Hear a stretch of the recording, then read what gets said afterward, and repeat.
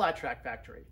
Today, I'm going to introduce a new series that I'll have multiple people on board to answer a question that I get very often in the comments. Apparently, unbeknownst to me, I say such and such bike was unrideable, and people wonder what that means. So I'm going to bring in various racing industry insiders and experts to explain when I come in whinging about a bike being unrideable, what does that mean? Today, I've got Mike O'Neill here to answer for our first video in the series. Mike, tell us about your racing experience. Well, I've been racing for 20 years now. I do have a national championship just on the amateur level. I'm not going to compare myself to Scotty Parker or anyone like that. But I also have a different background in that I'm an engineer. I have my master's degree in mechanical engineering, and by trade, I am a race car engineer. Awesome.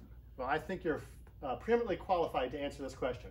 So, when I come in and we're at the racetrack and I'm hot and sweaty and frustrated and I'm just totally off out in the weeds, I'll pull my helmet off and I'll say, this pooch is unrideable.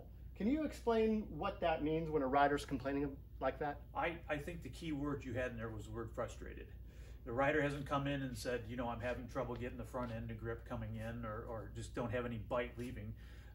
When the rider says, I just find it unrideable, they're having problems with it, I think, and they're not really sure exactly what it is at that point. And I think a lot of times we have to question the rider and break it down to, is it really the bike? Is it the way it's being ridden? Because, you know, this could be a different track, different conditions, and it may just need a little adapting to how it's going to handle around, to make it handle properly around that track.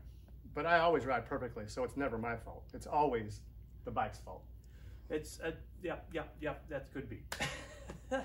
No, I think, you know, I came up from a little different background. Your bikes are more adjustable than mine were. I don't have much that I can adjust on a bike. You know, I can slide the forks up and down. I can move the axle front and back, but I can't change damping.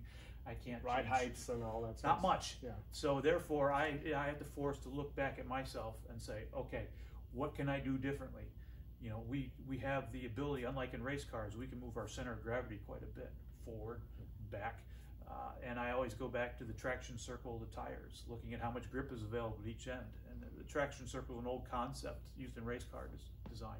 You know, how can I, if the front end isn't grabbing, how can I make that traction circle bigger on the front end? I think Skip Barber used to call it a friction circle. Maybe you've heard of that. Yes, and it depends on if you're including the weight in there or not. There's different ways of looking at it. Or maybe I'm wrong. It's been a while since I was at his school. So people have been confused. You know, we have many newer viewers or many newer racers who are viewers, and when I say the bike is unrideable, does that mean the bike won't go around the racetrack, like fall over, or what? It means it's about 0.3 of a second slower than you think it ought to be. Okay, and that's a pretty small proportion. Right. You'd probably still beat me around the racetrack, but you're going to have a tough time against some of the other top pros out there. Okay, so when I say unrideable, I'm being extra. I'm being dramatic.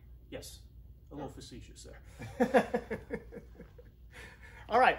I hope this was interesting to you, viewers. If you have any questions or comments, please put them down below and watch for more videos from preeminent racing experts like Mike. Thanks for answering this question. You're welcome. Thanks for watching.